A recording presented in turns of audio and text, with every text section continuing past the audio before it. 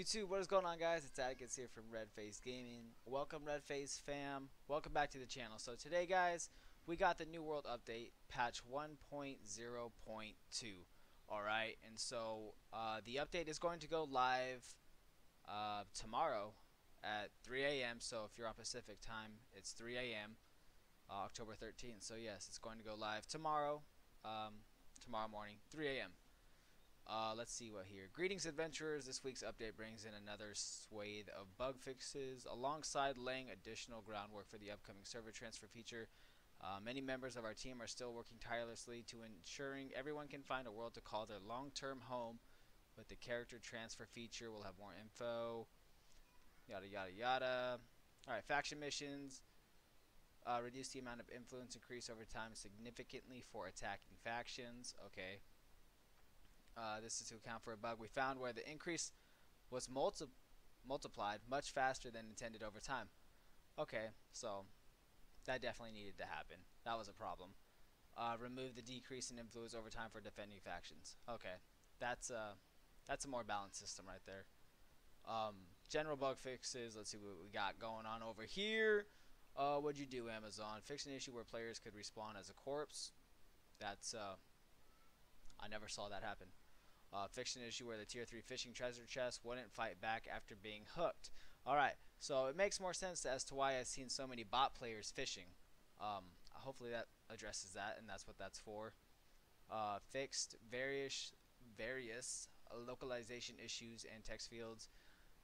Fixed an issue causing players kicked, suspended, banned, or removed from the game by easy anti-cheat to receive unclear communication. And additional messaging has been added so players can be better understand the penalty they received. So I'm assuming people were getting banned or kicked from saying something that wasn't vulgar, but the anti-cheat system caught it, or something like that. Fixed an issue causing territory influence to be reset after an invasion. Okay, fixed an issue where players attempted to take a split amount of stacked items from a different settlement their own faction owns. They were charged for the entire cost of the items in the stack. Damn, that sucks. Fixed a game crash caused by a player targeting another player with a healing effect at the exact moment they fast traveled or teleported away. Haven't heard of that, haven't seen that. Fixed an issue reducing variety and potential quantity of loot obtained from game modes and chests within the world. Okay. Why?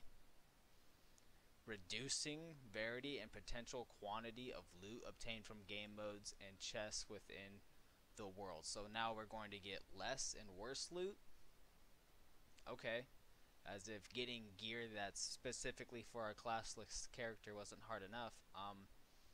Fixed an issue causing some crafting bonuses to not provide the minimum intended values. Alright, that's a bonus. Fixed an issue where overflow items in storage transfer to a different territory. Okay. Barkamedes, okay, this one I do know of. The Barkamedes caused the camera to jitter. I'm glad that's getting fixed, because that, like, would give you astigmatism or, like, a stroke or something. Fixed an issue causing the ice pylon ability to not cool down appropriately. Alright, I did hear about that one. You know, people having to, like, kill themselves off to get it to fix. Fix an issue where settlement storage can become massively overflowed by expired contracts. Well, okay then. Fix an issue where players' movement could stutter after becoming encumbered from logging. Okay, so I saw this in game. Sorry, this was super funny to watch, because I would see players and they would be like skipping super fast, like through the hilly areas or whatever after logging, and I have no idea what that was from. But if I can assume anything, it's that. That's actually pretty funny. Fix an issue where there were not enough chests at Hapless Homestead to fulfill faction quest requirements. Thank you. Randomly teleport. Yeah, that sucked. Fixed an issue where players disappear standing still in a campsite. Turret blueprint is being held. Okay. Repeater turrets to appear as if they were firing projectiles at an angle that did not align with the turret. Okay. Miscellaneous game crashes. Fixed an issue where Mashal responds slower than intended at Flatfish Fishery. Awesome. Fixed an issue causing certain bears to respond faster. Alright, so Lodestone Bear Cave is gone.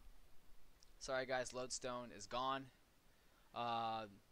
Boars to spawn at BOARSHOLM. Alright, BOARSHOLM's gone too. So, by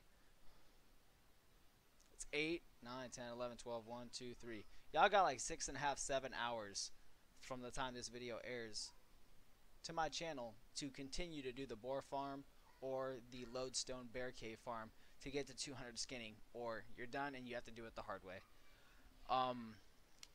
Store issues, I don't really care about these. Fix an issue where Righteous Guardian armor scape would not change color in war. Okay, who cares? That's just Amazon pocketing money, store crap no one cares about.